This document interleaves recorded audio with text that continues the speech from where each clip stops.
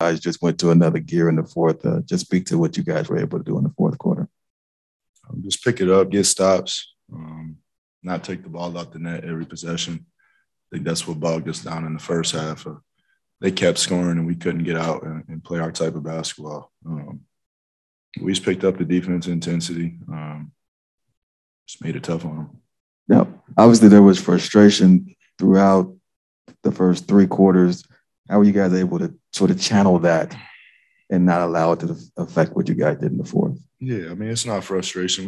We've been here before. We've been in these situations. We understand how this game of basketball works. It's not always going to go your way, especially at this point of the season. But finding ways to, overcome that, the missed shots and, the defensive breakdowns and, don't let it linger. Just nip it in the bud and, do what we have to do. And lastly, with Chris, know you've seen it. Again, I keep repeating myself on this, but when he switches into that mode that you talked about, he gets into, what's it like to be part of that with him? I mean, especially in the fourth quarter, I was a spectator. I got to watch it from the bench, and you guys tell me you're watching the same thing, man. It impresses us every time we see it, but doesn't surprise us. It's just the will to win. He sees the matchup he likes, and you could hear their bench yelling him, send him left. You can try whatever you want to do, but he has a rebuttal move for you at every time, and not only is he can score, he can make a play for somebody else if you leave your man. So tough matchup. Look, in the second half especially, you guys put Doncic in a lot of actions. How important is it for you guys to make sure he's expending some energy on that end as well? It's very important. I think they're trying to go at matchups they like, and, we're doing the same thing on the other end. So, tough matchup to guard, but, he's going to have to guard a bit. How'd that trio of threes feel? Did the crowd get louder every time you felt like? Yeah, I like the fourth quarter today. Definitely got louder than, say, the previous game. But they're bringing it, man. The energy's in the house. The energy's around the city. I think everybody is on this revenge tour with us, and, it's fun to be a part of it. Look, with DA and JaVale dealing with foul trouble there, how big was it for Busy to come in and have the energy that he did? Busy's another one, man. He's a true professional. He's always ready to go. He has a pretty sick routine before the game. I'm watching him, and, he's always laser focused. And,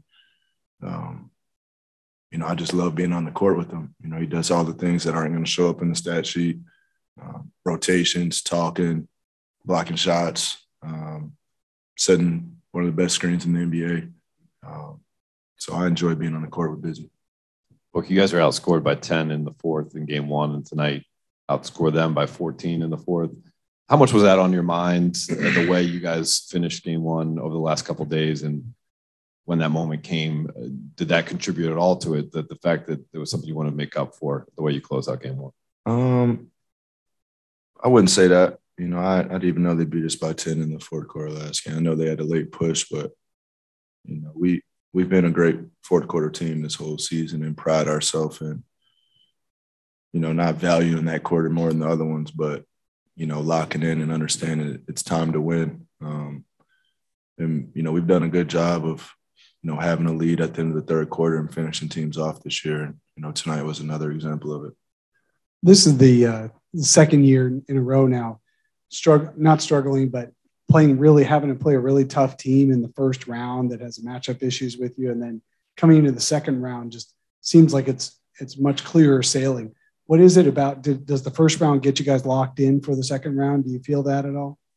I would just say the playoffs in general is, about matchups. I don't think the seeding is always correct in terms of, just different matchups. Like you're playing against different players. Maybe one team matches up better with another team.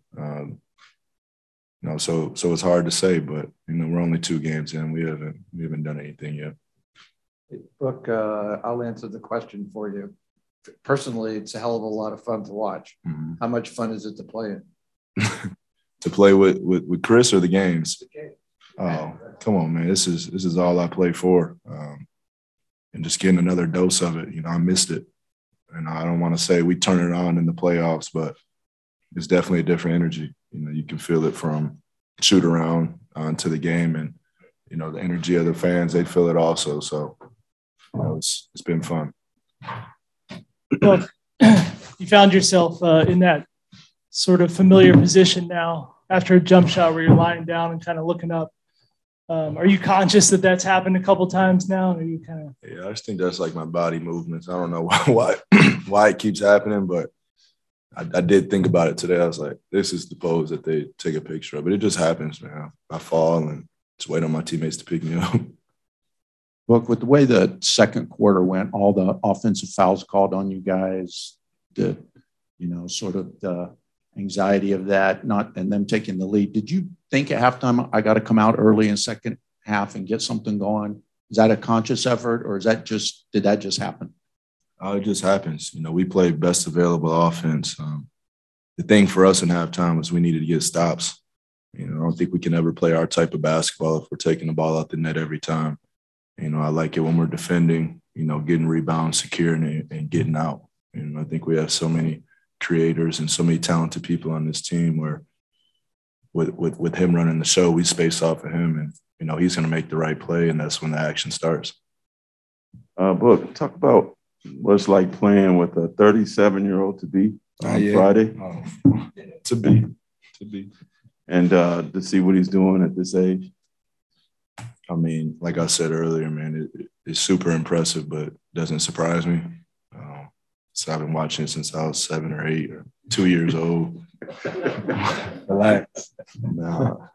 But, just more than what he's doing on the court, just watching, how he carries himself and just being a sponge to that, seeing his routine, how he takes care of his body, how his diet, his strength and conditioning, he can tell you better than I can, but he's feeling younger by the day. And it's fun to be a part of.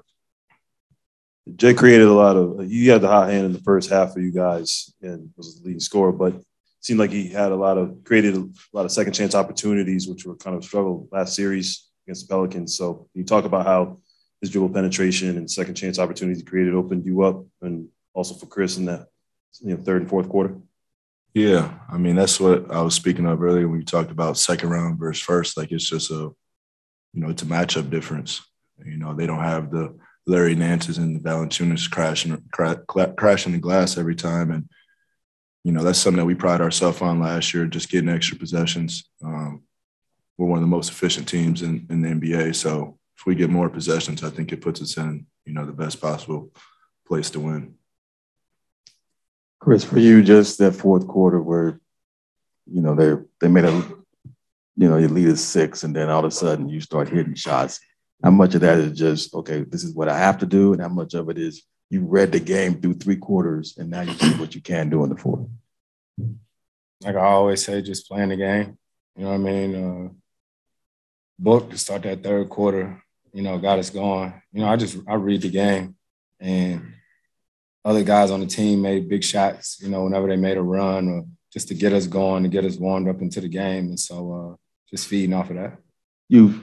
At one point, I think you hit a shot and then you be given the timeout signal, looking over like, okay, and then they call a timeout. So, or you just take us to that place mentally where you are when you're in that type of probably just into the game. You know what I mean? It ain't like texts need to be called or whatnot like that. But when you're in the playoffs, both teams at it, getting into it, saying stuff, whatever. It's all in the game. Book, obviously, Chris showed tonight what he can do as a scorer. His entire career, his nickname is the point guard, right? His reputation is what he can do as a point guard.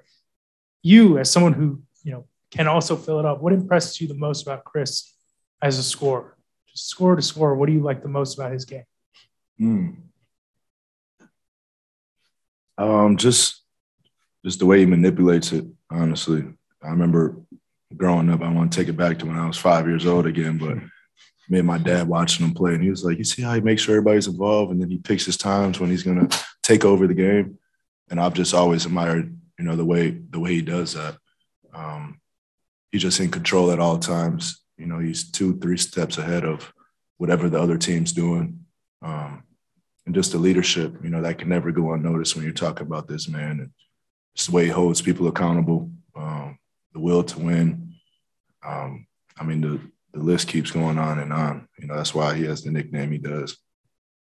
Chris, when you're playing a guy like Luka Doncic, and how important is it to make him work defensively as far as running him through a lot of actions, especially late in a game when he's logged heavy minutes like that?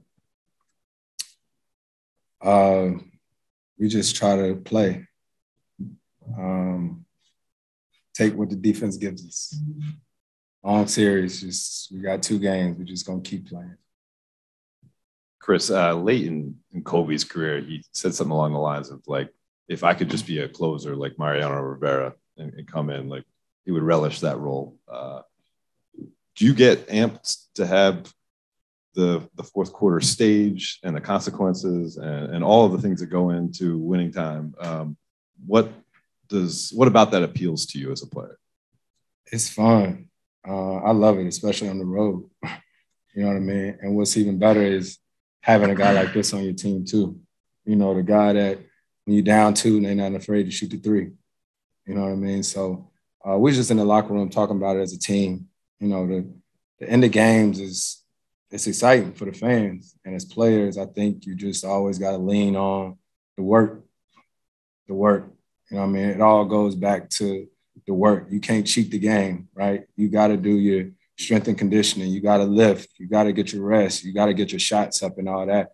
And when you do that, you live with the results. You know what I mean? At the end of the day, you live with the results. And I think the fact that we see each other day in and day out like that, putting the work in, we trust it. Just to follow that up, Devin hit the 3 threes. Chris, what was it like to not only see that, but see the crowd pretty much get louder and louder with each one? I kept watching. You know, I kept seeing him sort of back and he coming off left, right, whatever. I mean, I didn't play with a lot of great shooters in my career, but nobody, you know what I mean, like that. You know what I mean? So I'm the guy who, when he shoot it, I think is going in every time. I'll be pissed when he miss. Yep.